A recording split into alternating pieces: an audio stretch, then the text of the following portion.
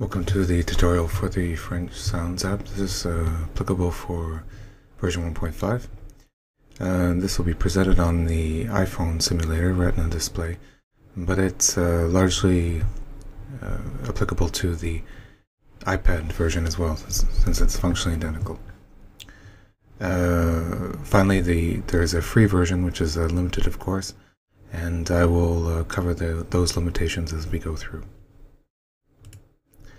Let's look at the reference area first. We'll go to touch in here. In this case, it's simply a matter of touching any of the phonemes, the sounds, which are expressed in terms of the IPA symbols, and hearing the sound that corresponds.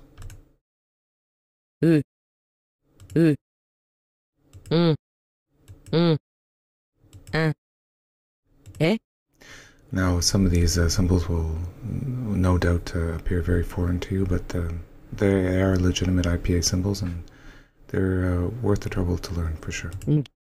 And that's it for the reference section. And in this detail section, instead of playing the sound, it actually we'll see details, including a few words that exemplify it. Ed. You can press this to hear the sound itself. D. Ed. Do. And then press the example words. Do. Maybe we'll pick one that's probably quite foreign. Blond. Mon. Bonté. Son. And that's the sound of it. So we'll go to the final reference section. Now, just a cautionary note, this is a very basic voice synth. The intended purpose is to, if you look in the dictionary and you see IPA symbols, you can type them in here to get a very rough idea of how the word would sound. I'll give you one example. A. L. U. You click it to hear all the phonemes together. A. L. U. A. L. U. A. L. U. And when you're done, you can just swipe and erase it. Again, it's a very basic voice synth, but it might be useful. We'll go to practice. We only have one practice type. It's touch in here. Now that was very faint because I was speaking, but we can show the skip button now, or the repeat button. Okay, and you notice that it glowed green because I got it correct. Okay.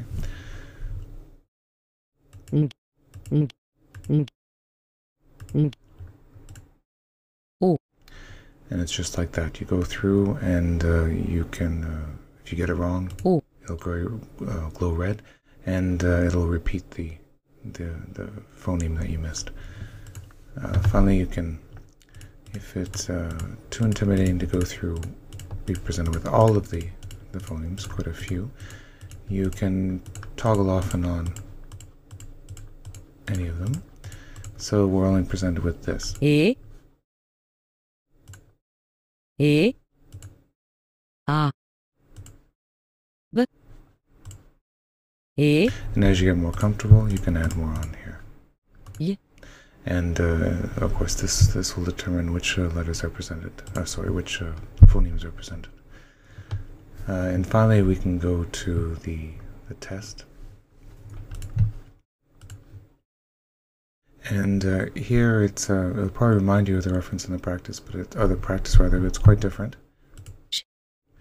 In that you press the phoneme that you think it is, but there's no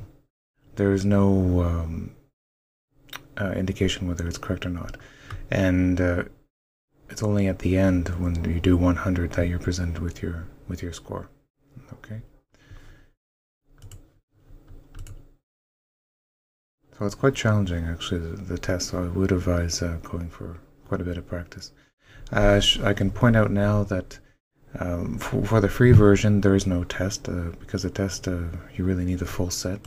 And the limitation of the free version is the number of the letters, the number of the phonemes, rather. In which case, there are only, I don't remember the number, but there's a limited amount. I think it's 4, in fact. And that covers both practice and reference. And the synth, in fact. So finally we'll go to the info screen. And in this case you can press the tutorial to see this very video. The support site. Review. Of course I would prefer a positive review, but negative constructive reviews are very welcome. They give me ideas about how to evolve the app. And finally, there's with French, there's 3 other apps that I can offer. Each one has a paid and a free version. Okay, this I would say is probably the 3rd most advanced after alphabet numbers. Maybe even the most advanced, because it's for fine-tuning your pronunciation. And that concludes the tutorial for French sounds. I hope you enjoy the app, find it useful, and I especially hope to hear from you. Thank you very much.